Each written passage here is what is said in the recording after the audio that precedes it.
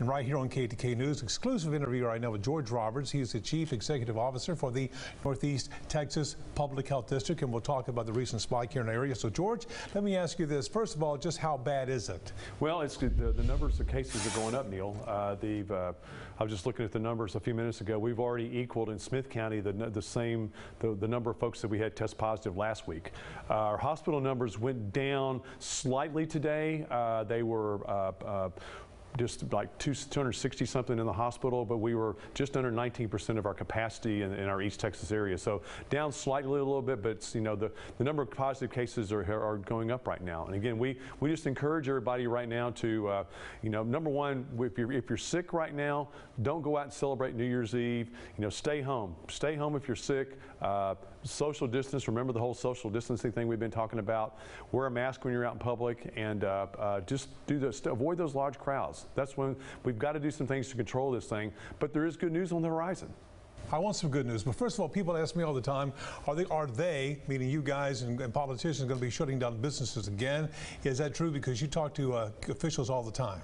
No, I think right now we're in a spike right now. We're the governor's compliance right now. We went from 75% in our restaurants to 50% last week. We want to see that hospital number go down, though. So I think it's incumbent on all of us. As I've said this many times, this is a team sport right now. So it takes all of us to keep these numbers at a manageable level.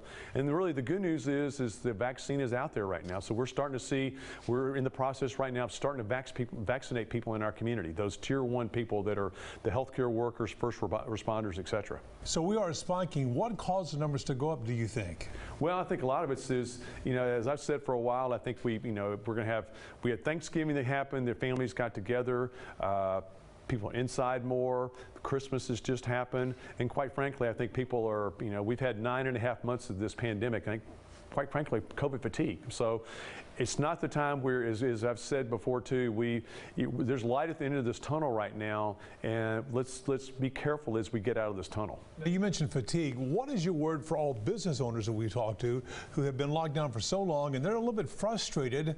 Are we going to be wearing masks for like years?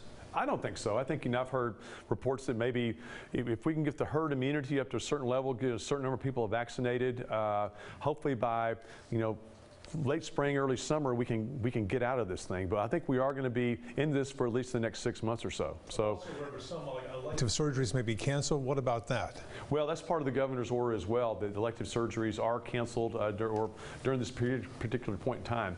Once we get below 15% of our hospital capacity being COVID-19 patients for a 7-day period, those restrictions are lifted. So we want to get that back. Now, the other portion right now, quite frankly, the hospitals they're not typically as many people in the hospital this time of the year. There's things go down, so that's why you're seeing some of the percentages are going up as well. But right now, we just encourage everybody to stay home when you're sick, avoid those large crowds, wear your mask when you're out in public, and do that social distancing, and let's get through this together. Before we let you go, anything that you want to tell our crowd, our audience, that I have not asked you about? Well, I think the vaccines, the hospitals, UT Health, East Texas, and Christus have both been vaccinating healthcare workers. Our organization, the Northeast Texas Public Health District, received 1,000 doses of vaccine last week. We're in the process right now of vaccinating first responders and healthcare providers, and we actually did a thing today at Harvey Hall. So we're trying to start getting those vaccines into arms. We've given almost 200 vaccines so far. So we're hopefully in the next few days, over the next week and a week and a half, all those vaccines will be distributed. George, good to know, and thank you very much for joining us. Thank you very much for having me, Neil.